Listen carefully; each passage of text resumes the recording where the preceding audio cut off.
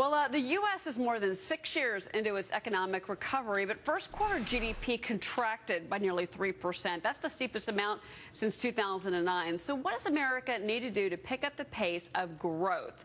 Our next guest has a 5-step plan he says will help the U.S. regain its economic leadership. Joining me now, Nick Adams, author of the new book, The American Boomerang, How the World's Greatest Turnaround Nation Will Do It Again. So you're Australian. You wrote a book about the U.S. economy. Yes, ma'am. You say that the debt that we are carrying right now as a nation is a weight on our ankles. Cheryl, I think it was James Madison that said that he went by the principle that a public debt is a public curse. And I go by the exact same principle. Let's put it into perspective. Let's put the American debt into perspective. If you'd started a business the day that Jesus was born and lost $1 million every single year, you'd still be in a better financial position than the American government.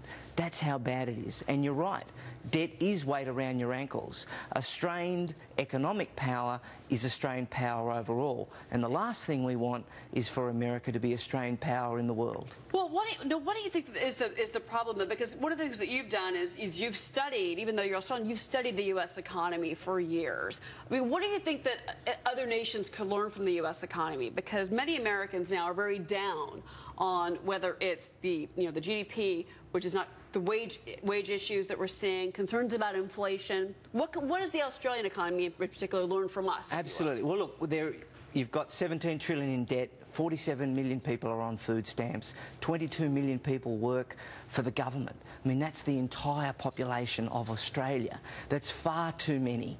All of the figures are terrible. Poverty is on the rise. Income for working families is falling. And all of these things need to be corrected. And America, Cheryl, has always been the economic engine of the world for as long as we can go back and remember. There's so much to learn from America. It's all about lower taxes. It's about government getting out of the way and allowing businesses to thrive. All right, so you've got a 5-point recovery plan for us. Yes. And you say that the step one is spare the American people and create a business-friendly environment. Cut taxes, basically. Absolutely. Is your first and biggest message. Yes, without a doubt. I mean, you need to cut taxes. You need to stop spending like a drunken sailor. You need to... That's coming from an Australian. You're killing me right now. Well, I know, but it's so important that we get America strong because Australia benefits when America's strong, Cheryl. I mean, the entire world does. So, I mean, it's absolutely pivotal that we get this right. Just look at the red states. Look at the red states with red governors, whether it's Texas, Wisconsin, Ohio, Florida, where taxes are low, spending is under control, and jobs are on the rise. That's the model America needs to do. If America can become like Texas and not like California, then the economic woes will go. You say that we should cut the red and green tape and deregulate, certainly, spur hiring, and then you also say, again, stop spending so much money and get debt under control. But, our central bank and central banks around the world, we should point out here, this has been the plan overall, whether it's the U.S. or Europe. I'm not so sure about Australia. This is what has kind of brought us out of the brink of what could have been a depression. Look, it's not easy, Cheryl. I don't for one second say that it's easy, but it needs to be done. And what America has to do, I believe, is embrace those economic values that it has always embraced, that has seen it become the powerhouse of the world. It needs to exploit the energy resources directly under its feet, whether we're talking about untapped oil reserves, whether we're talking about natural gas, whether we're talking about shale oil. All of those things, America needs to become energy independent. That'll benefit America not only financially but also foreign policy-wise.